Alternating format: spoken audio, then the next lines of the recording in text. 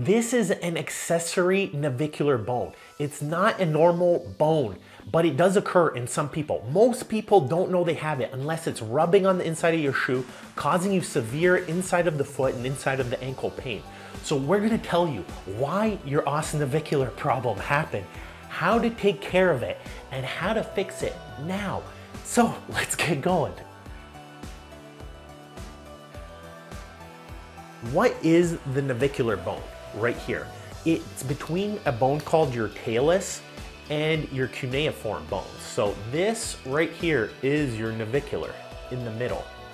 This bone can have a few things happen to it. It can have stress fractures. And if you think you have a dull aching stress fracture, follow this link.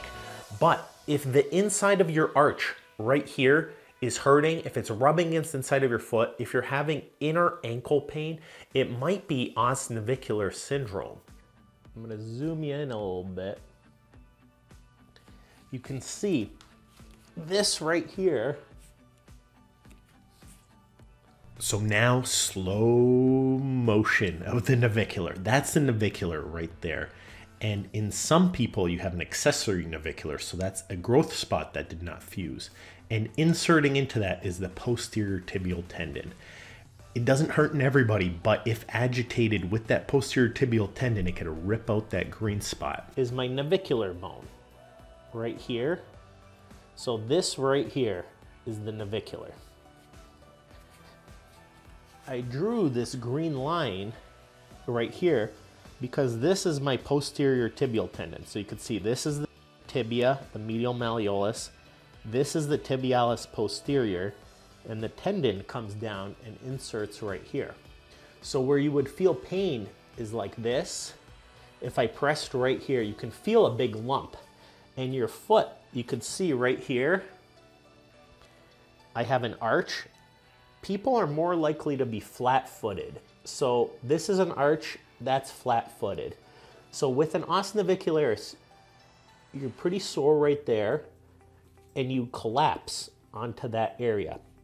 So on my finger, I'm collapsing right there. It's an extra bone with extra cartilage present in a small percentage of people. Most people don't know it's a problem unless they have a trauma, unless it's on the inside of your shoe, rubbing on the inside of your shoe.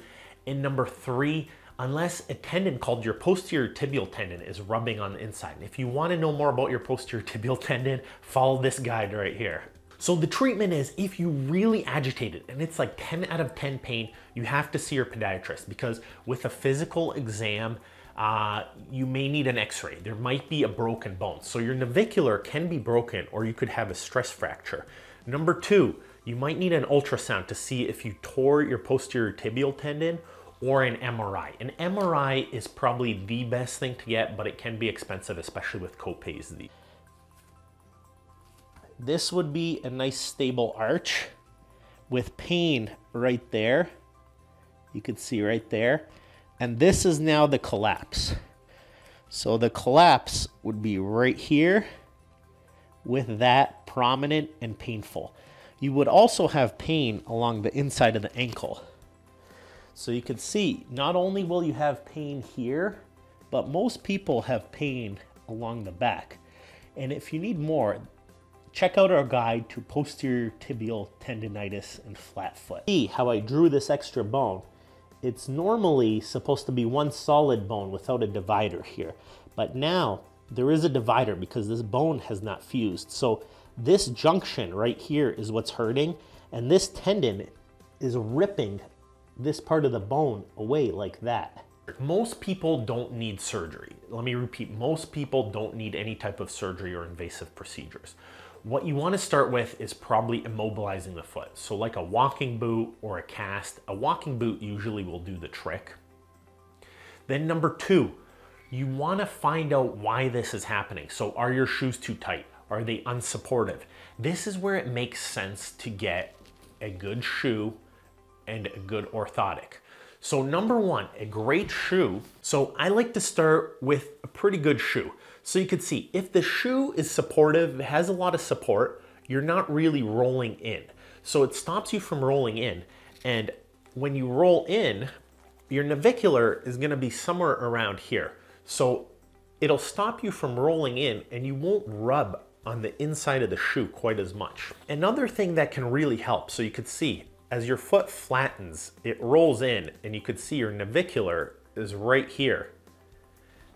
If I have my orthotic right here, so you could see the orthotic stops you from rolling in quite as much.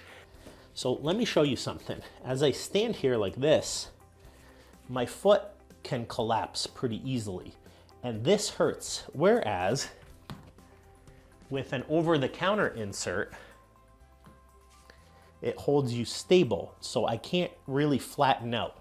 See, it stops it from flattening out, and now this tendon does not have to work as hard.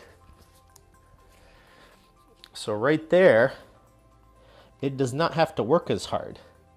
Whereas if I compare that to a custom insert right there, you could see there's a lot more support and it can't roll in.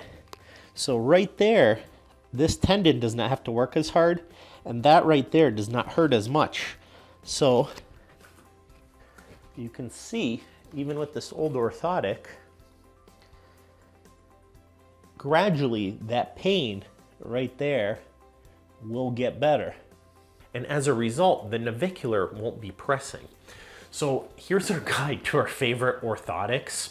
But I find most of the time, if you let it cool down with immobilization, and then number two, if you get a good orthotic and a good shoe, most people's pain goes away. If it's still not, something like a compression ankle brace can help even more. So that will stabilize your ankle even more.